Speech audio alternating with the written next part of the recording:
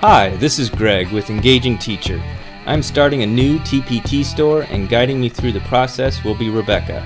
She started her TpT store over 5 years ago and has agreed to answer my questions and share her experiences running an online business. Alright, so when I'm looking to create a product, I know that I need to have, if I want to make it cute, I'm going to have a background. I'm going to have some super cute fonts and some clip art. Okay.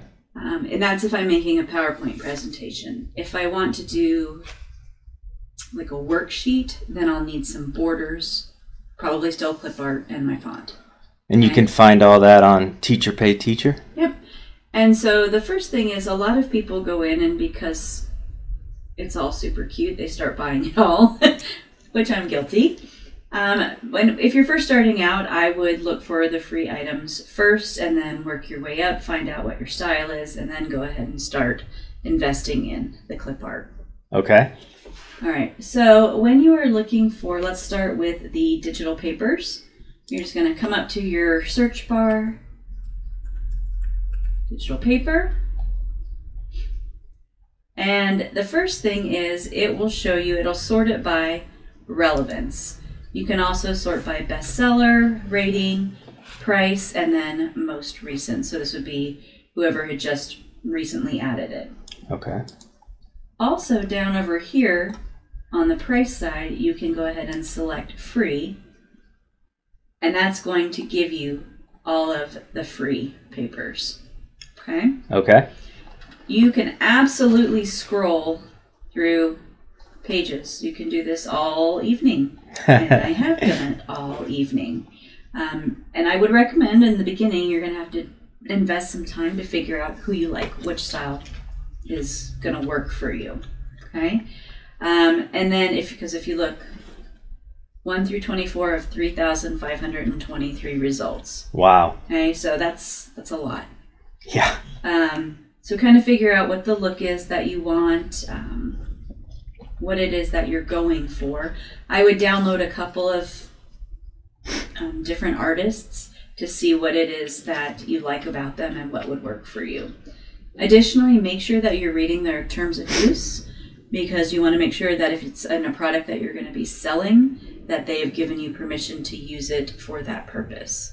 If you're just doing it for your classroom, for your own personal use, then you can use any of these. But if you're going to be selling it, you want to make sure that somewhere in there they've told you, and this seller right here tells you right in the beginning, commercial use. Okay.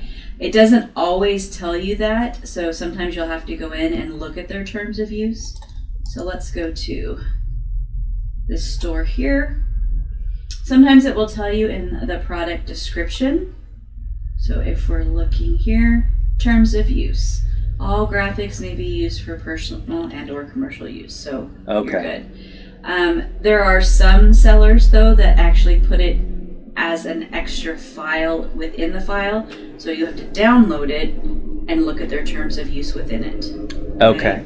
So just wherever it is, you've got to find it and make sure it's okay to use. Okay. Okay. So this seller is somebody that I'm pretty familiar with. I've used a lot of her stuff. Red Pepper? Yep. I'm just going to show you her store. And she is one of many. So let's see. We're going in here. And we're just looking for something that we think is kind of fun. I like the animal prints. Let's do that. So in order to get this onto your computer, you need to download it. A tip, I would start thinking about whatever organization system you want to use now, because you're going to have to put them in folders, and you're going to need to be able to find it later on. Okay. So I've heard some sellers will download it and store them by the actual creator, so they would have a Red Pepper file. Some people do it by category. They would have a digital papers, animal prints. Okay. So it just depends on where it's going to be easiest for you to find it. Okay. Okay. So anyway, I hit download, and if you look here, it says digital paper zip. This is a zip file, meaning there's lots of different pieces in here that is in one big file that they have compressed. So we need to uncompress it. So you're going to click on it, and this will be different depending on the type of program you have to unzip it. So I'll show you what mine looks like. Mine might be different than yours. I have a program called PZip. All right, so I'm going to come here. I'm going to click on Animal Hides. Is PZip free? Yes, this one was free. Okay. Okay. And then I'm going to go to File and Extract. Then I need to figure out where am I going to save this. And right now, let's just save it to my desktop.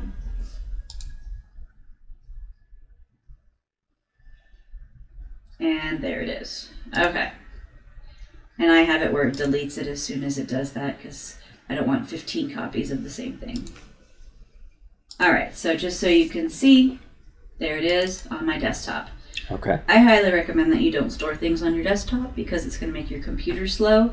So wherever you're going to store it, if you're storing it in a cloud, wherever it is, save it to there. Okay. But this is just for demonstration purposes. Okay. All right, so now I have my digital paper. And you said besides digital paper, you also use Clip art. clip art? So let's find some clip art here. All right, so again, I typed in clip art. It automatically sorted it by relevance. I can come down here and click free. And it's going to take me to the free stuff that has sold quite a bit. This author right here, Krista Walden for Creative Clips, she's very well known. You'll see her clip art in a lot of places. She offers a lot of really good stuff for free for you to try, but you will get addicted to her stuff because it's adorable. And so she also has borders, which is very helpful because in the same place you can get your clip art and you can get the borders for your worksheets that you're going to do later on. Okay, but you can also do a search for borders separately? Uh-huh. Okay. Yep. All right, so I want to keep scrolling down and just kind of take a peek at all of the different things that are free. Whimsy Clips is another very well-known one. Rebecca B, also very well-known. Now the same thing applies that applied to the digital paper, that you need to make sure that it's okay for commercial use if you're going to be selling your stuff. Okay. Okay. EduClips is another one. She's one of my absolute favorites. I think everything she does is adorable. So you can see, though, there's lots of different options here. I'm still only on page 1. And again, Wow. 1 through 24 of 27,000 things. Wow. Okay. So I'm going to look. Let me see. I don't know if EduClips has any animals that are free. I'm also going to open up a Krista Walden here, too, just so I can go to their stores. And Okay. I'm going to look and see what they have for free. Now, if I were to go into my own personal vault, I have pretty much a ton of their stuff, but I just want to show people how it can be done for free right now. All right, so right now I'm in Creative Clips Store. That's the Krista Walden. And I'm going to scroll down, and on her custom categories, you can see all of the different things that she's got. She has an animals category, so that's helpful. And this is something she created. So that's not a TpT thing. That's her custom categories. Oh, I see. On her store. On her store. Okay. So hers, you can see her products, it sorts by most recent. So it puts up her newest thing first, which is good for the people that follow her because they can see the new stuff. But I'm going to sort it by price. And I can see here, it will give me the things that she's got for free first. Okay. Okay. Now let's see. I don't know if EduClips has anything like this or not. She's got Animal Cuties, which must be a line that she's got going on, and Animals and Insects. Let me click that. She also has her sorted by most recent. Let me do price. And so she's got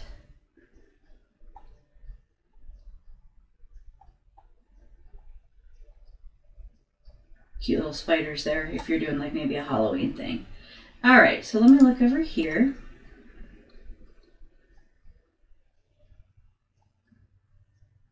I'm trying to think what's going to go with my themed wallpaper. And it was Animal all different prints. animal prints. But right now, unicorns are very trendy. People love them, and I would go with an animal print, right? Sure. I'm going to open that up, and I'm going to follow that same process for downloading. I'm just going to double check here, terms of use. Read my free terms of use for more information about personal and commercial use. So she's put a link right in here. I'm just going to do that right now, just to make sure before I get too attached to this, and then I read it and I find out I can't use it. So Okay. just want to be sure that it's okay.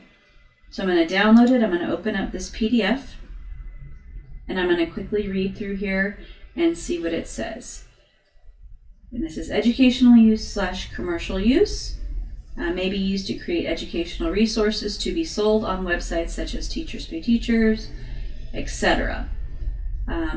All images must be incorporated into new original resource and cannot be sold as printable graphics alone. So basically, don't take her stuff and sell it as your own. If you're going to take it and use it in your own product, that's totally fine. Okay. But don't say, here, this is mine, because it's not, it's hers. Okay. This is a big one. Images must be secured as a JPEG or PDF file to protect designs. So if you have her image sitting on top of something and somebody can open your product and just copy that and take her image, that's not kosher. Okay. Like, you need to be able to make sure that it's locked in there so that the person that's buying your resource can't pull her work out of it. Is that something you can show us later? Mm-hmm. Okay, great. Okay. So that's that. I can close all of those. Now I know that I'm okay to use this, so I'm going to hit download.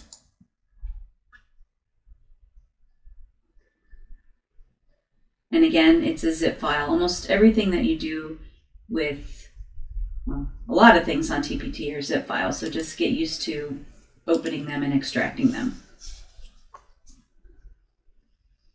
All right, so File, Extract, and I'm going to save it to my desktop. Again, not always what you want to do, but get in the habit of doing that. And you can see here, this will be her terms of use. These are her images, and this is probably her cover. Yeah. So the things that you're going to want are in this folder, Creative Clips, Rainbow Unicorn Images. Okay? Okay. And I'm going to get rid of all of that.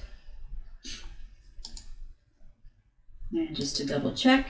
All right, so now I've got my digital paper. I've got my unicorns. Now I need a cute font. And so the search process for this is going to be the same idea. Just going to go up to the top, and you're going to click fonts. Now fonts are one of those things that there's typically not a lot of them that are free for commercial use, so you really need to read the terms of use to make sure. Okay. If you're buying a single font, they're not very expensive, a couple dollars. A lot of creators, though, sell them in bundles, which is wonderful and time-consuming because they're so cute. You have to figure out which one it is that you want to use. Okay. Okay. So a couple of the bigger sellers are A Perfect Blend, Amy Grosbeck, Kimberly Guesswine. I think that's how you pronounce her name. I use a lot of her stuff. I like it because you can buy a single font license for $5. But let's see what we can find if there's any that are free for commercial use. So for example, when I clicked free, this first one, Hello Fonts, it says right here, personal and non-commercial. So you cannot use these in something that you are going to sell. You have to buy a commercial use license. Okay. Okay. I'm sure I'm probably butchering her name, but Kimberly, she has made her entire library of fonts available to teachers for use in their classroom, and it's free. And it's like hundreds of different fonts. Okay. But if you want to use them again for commercial use, then you need to buy that license. I see. Okay. Let's see. This is Krista Walden again. Free font, Vacation Doodle, Creative Clips fonts. What does she have? You may use this font for personal or commercial use. So she actually gives you the ability to use it for both. Here's one that has commercial use right there, and that's free. Okay. So you just have to go through and look and see what it is that you want to use. Okay.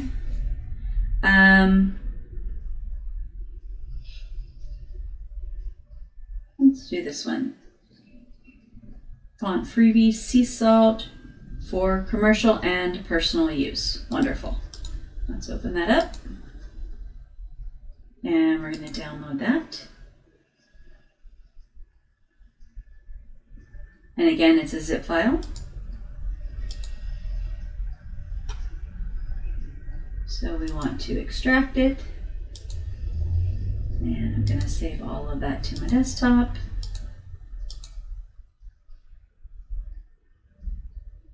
And you can see here's the font. It's got the TTF in there. There's two types. There's a true type font and an open type font. I don't know the difference, so I'd love to tell you I did. Here's her logo, so if you want to give her credit at the end, and typically if you're using something that's free, you need to give them credit, and they'll ask for that.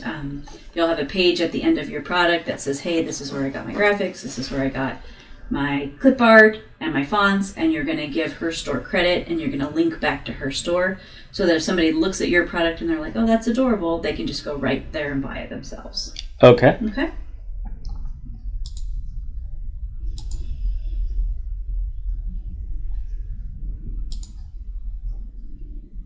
All right. So now I've got my fonts, I've got my paper, and I've got my clip art. I am ready to start creating in PowerPoint.